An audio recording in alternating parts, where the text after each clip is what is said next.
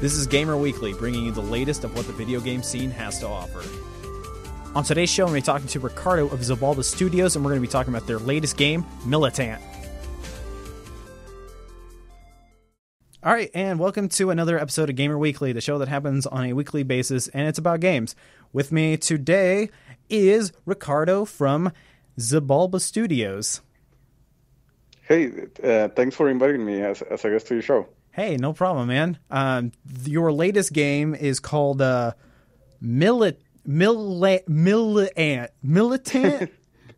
Yeah, just pronounce it MilitAnt. MilitAnt. Okay, we'll go with MilitAnt. What is MilitAnt?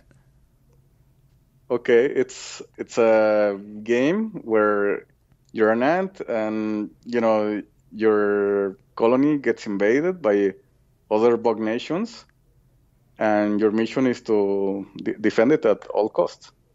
So the game is kind of a shooter. Maybe it will remind you of Contra meets Bugs Life, the movie from Pixar, something like that. So that's the whole idea. So you're gonna end up fighting like grasshoppers, and yes, and then the final boss is a giant bird. No, it's not exactly like the movie, but it's the bad guys are other types of insects. The boss here is the really bad guys are the scorpions. So there's gonna be scorpions there for sure, and other types of bugs. They all have different things. Like for example, the termites have large numbers, but they don't have as good technology as for example the scorpions have, etc. So we have it's like over 30 kinds of different bugs in the game. So it's pretty cool. Yeah, you guys should check it out when it comes out. So it says here in the description that you guys have epic boss fights. What are some of the epic boss fights that get to happen in MilitAnt? Yeah, so we, since you're an ant, pretty much, anything else that you encounter will be an epic fight because everyone else is like much bigger than you, right? So, for example, the boss of level 1 is this gigantic beetle. And so, it's just because you're tiny, everything else is like, of, epic proportions. So it's kind of like that. We have, different levels, but then I want you to play the game. I don't want to spoil, too much of it.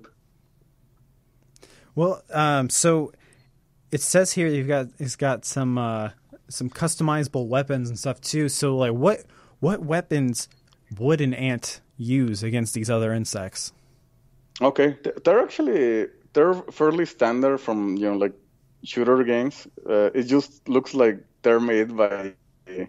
We made them in such a way that they kind of like look like they're made by ants. So they look like leaves folded, and we have this element called the crystallite, which is like this is the reason why there's this whole war going on between the insect kingdoms. Crystal is not a drink. It's just an element called like that in the game that will that is what powers the weapons. And the ants apparently have they control this element and everybody else wants it. So there's a struggle there. And the idea is that this technology that the ants created, it's powered by the crystallite, and the weapons. I told you they look fairly standard. Like we have, you start with a pistol, and you get to, as you play the game, you get to upgrade it. You get like a flamethrower, machine gun, et cetera, et cetera. And so that's the idea, that you keep progressing in the game. And we don't sell you that. You have to earn it in the game. There's no microtransactions involved. So that should give it, enough of a challenge and more reasons to play back the levels. Like the idea is that you maybe beat the level with certain combination of weapons, and when you unlock better ones, you can maybe come back and beat your own score, like with trying different combinations of weapons. So yeah, that's more or less the idea about the weapons. So, what exactly inspired you guys to make a game that is about military ants? That's really interesting story. My business partner, he's actually from the US. Like the company's in Mexico, but he came to Mexico and because we studied together. And I went to the IGPEN, like a game programming school in Washington State. And then we came back I came back to Mexico and started the company. And he, uh, he just, when we finished our previous game, like he came up with he had this notebook from, I think, grade school, maybe grade 5 or 6, something like that. And he saw something that it looks interesting. It looked interesting for our next game. And there was something he drew when he was in grade 6 there that was like a bunch of ants, with guns and other types of bugs.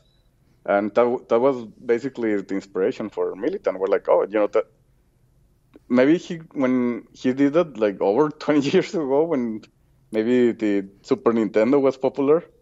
So he maybe was thinking, as a kid, he was playing all those Super Nintendo games, maybe Contra or other games of that era, and he got inspired to make the drawing in his notebook. And now, like, we look at it like, oh, that will make actually a really cool retro game. Like, let's just make it with modern graphics, right?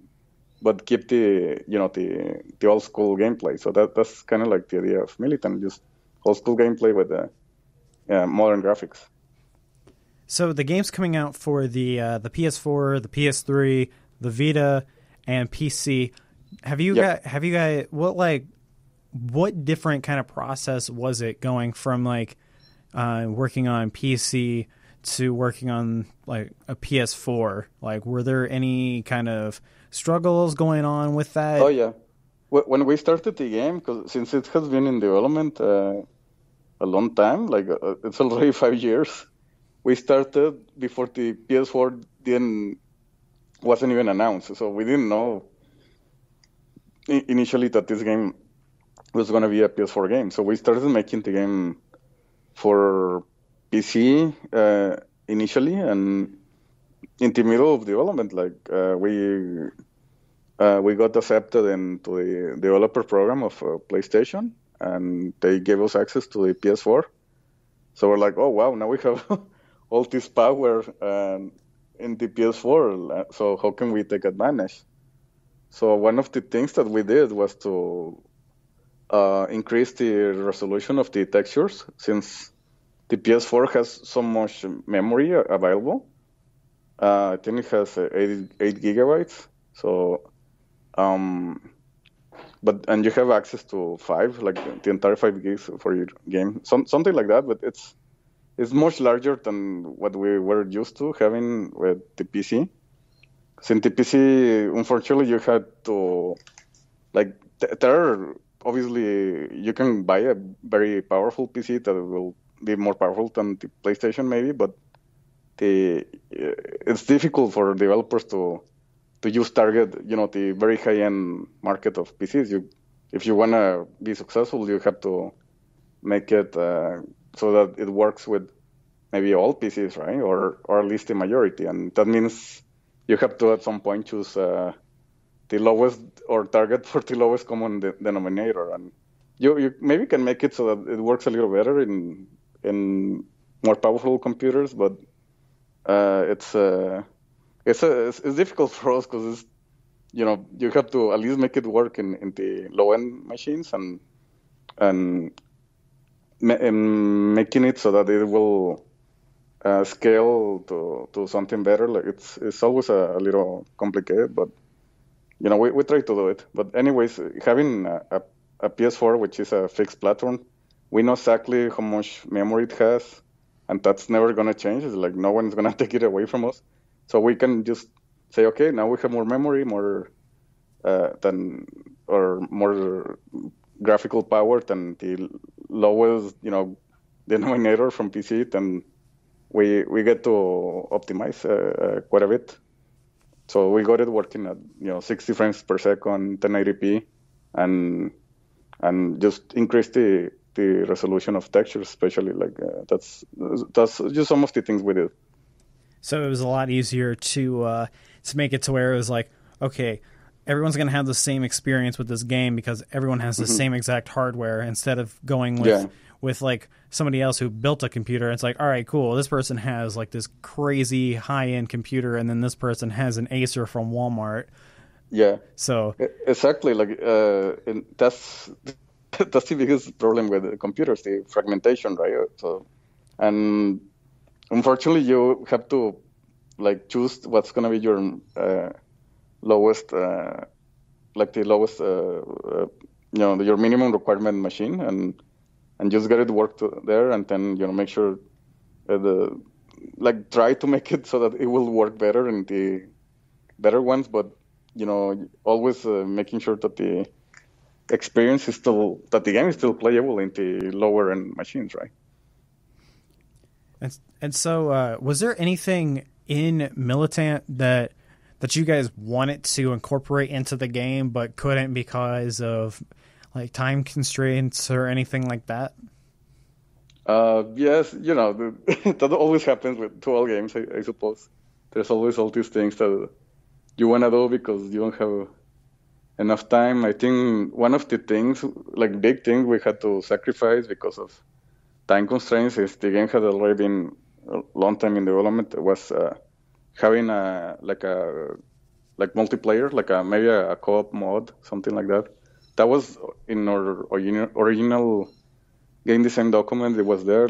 All the games we did before had multiplayer components, but this one turned out to be a game that took us a long time to finish. And if we had multiplayer, I was thinking that's gonna be opening Pandora's box. Is gonna be, we're gonna have to catch all these new bugs that we don't even imagine that we have at the moment. So we just decided to, I think it's time to ship this. It's already been in development long enough, and so we had to maybe save the the co-op and multiplayer components for maybe a DLC or a future update, or maybe for the sequel. I don't know. When we'll have to decide what to do once the game ships.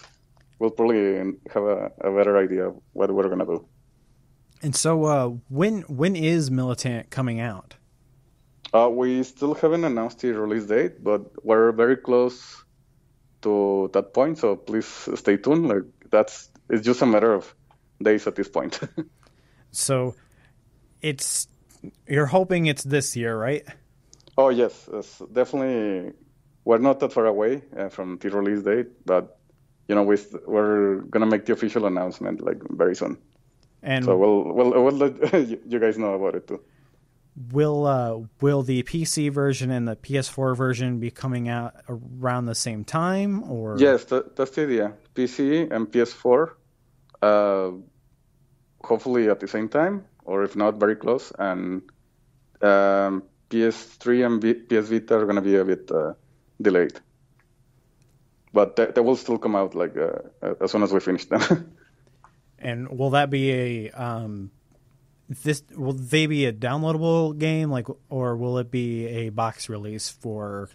Everything we're doing at the moment is downloadable. Yes, the box is too much trouble for a small company, and indies like us.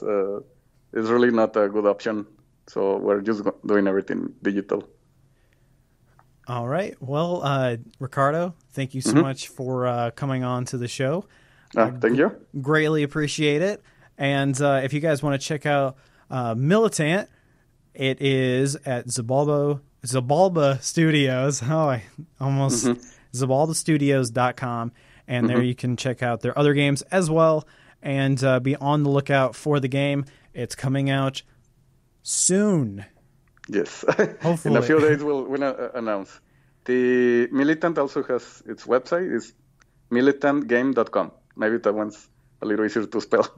All right, guys, and be on the lookout for that. Thank you so much for listening to Gamer Weekly, and once again, thank you so much, Ricardo, for answering my email. You are awesome. Yeah, thanks for the invite, and I'm very happy to be on your show. So let me know anytime when you want us to come back. All right, man. Sounds good. All right. Okay, goodbye. Thank you. Bye-bye, everyone. Thank you for listening to this week's Gamer Weekly. This is Justin Banster signing off.